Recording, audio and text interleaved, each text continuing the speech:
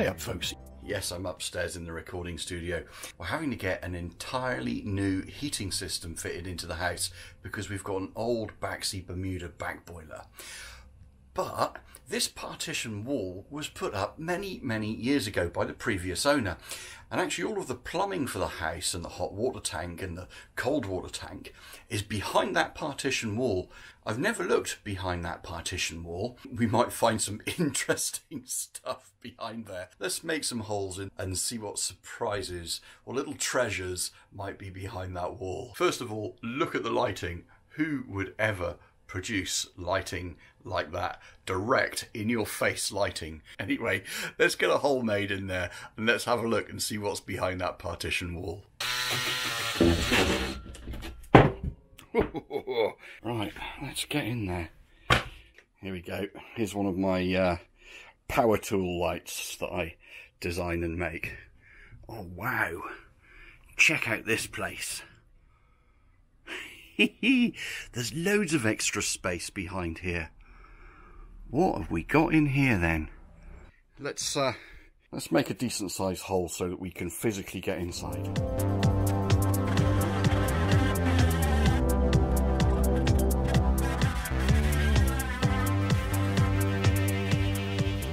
We now have an entrance into our little cubby hole. This was the TV. It's pretty messy. It's a bush. No, it's a TV. It's not a bush. Yeah, alright. Let's venture in. What have we got? We have got the Jolly Playbook. We found a light and a cold water tank or a hot water tank. There's a couple more tanks up here. A really old tank. Look at that.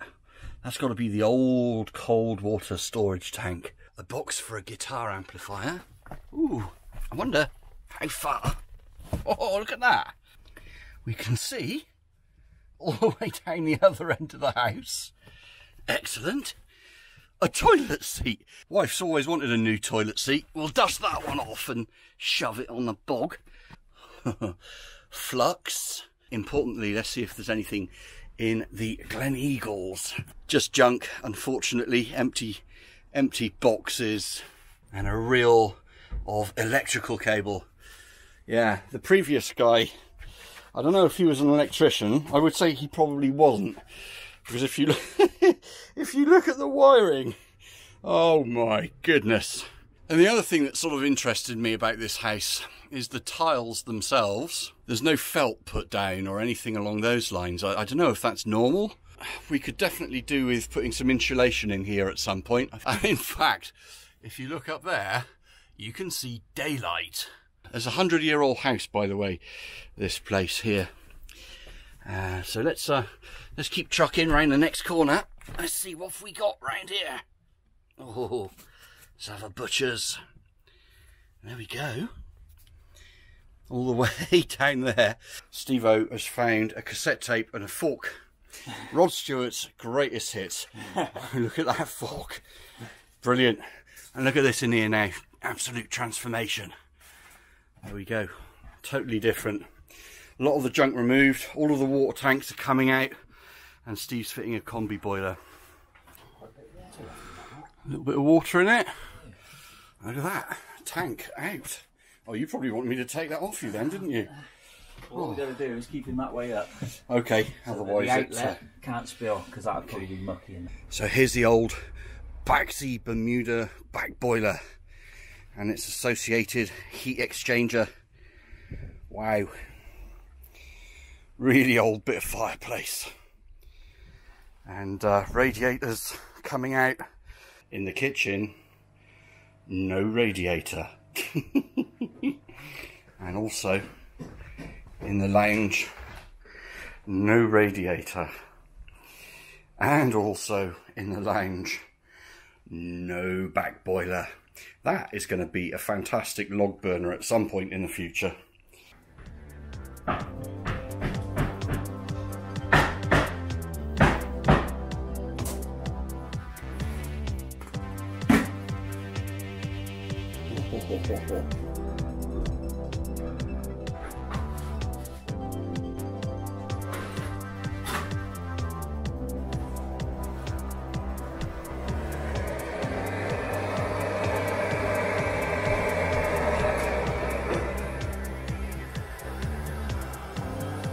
Go for it.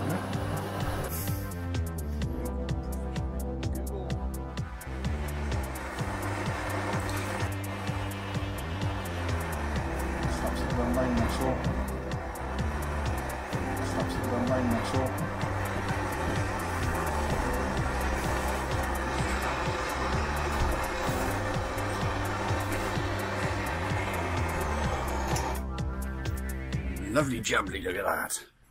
Well, what an absolute transformation. Steve and the team are doing a magnificent job of getting this new combi boiler in, a Worcester-Bosch. And we've got radiators upstairs now, all nicely plumbed in. We've got radiators in every room. Every floorboard has been ripped up and pipes have been installed underneath every floorboard. But it's a work of art. Look at it. So we've still yet to core drill the flue pipe outlet and inlet, and there's one more radiator to fit in the bathroom. It'll be interesting to see the core drilling process to get that flue pipe fitted. Footage of some core drilling action, man.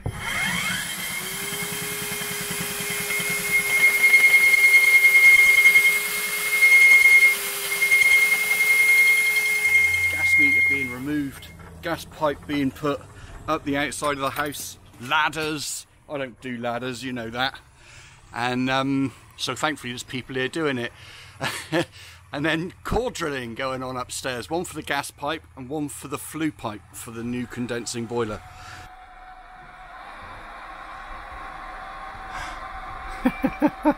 Fair play, soldering a pipe up the top of a ladder. How many plumbers can you fit in a bathroom? Sorry, heating engineers. And there we have it, some nice new radiators in place. Some of the things that I would suggest that you do is go ahead and fix the walls behind the old radiators before the new radiators go in. All the carpets are back in place, all the floorboards have been put back in place. In fact, even some of the floorboards don't squeak anymore because they've been properly screwed down. A big thank you to the plumbing team that came in to do the job. We've got quite a lot of work to do up in this little neck of the woods now, like adding a little bit of insulation here, perhaps boarding some of this off, and also expanding the great big hole that we've got upstairs. There's quite a lot of work to be done. It took the plumbing team about 3 days, and it was 3 men working pretty much flat out. And when I say flat out, they were hard working guys. A big thank you very much indeed to you guys for all of the hard work, and we're really looking forward to winter this year. Cheers and beers, people. Don't forget to subscribe. Make sure you give us a good thumbs up. We'll see you in the next video. Bye for now.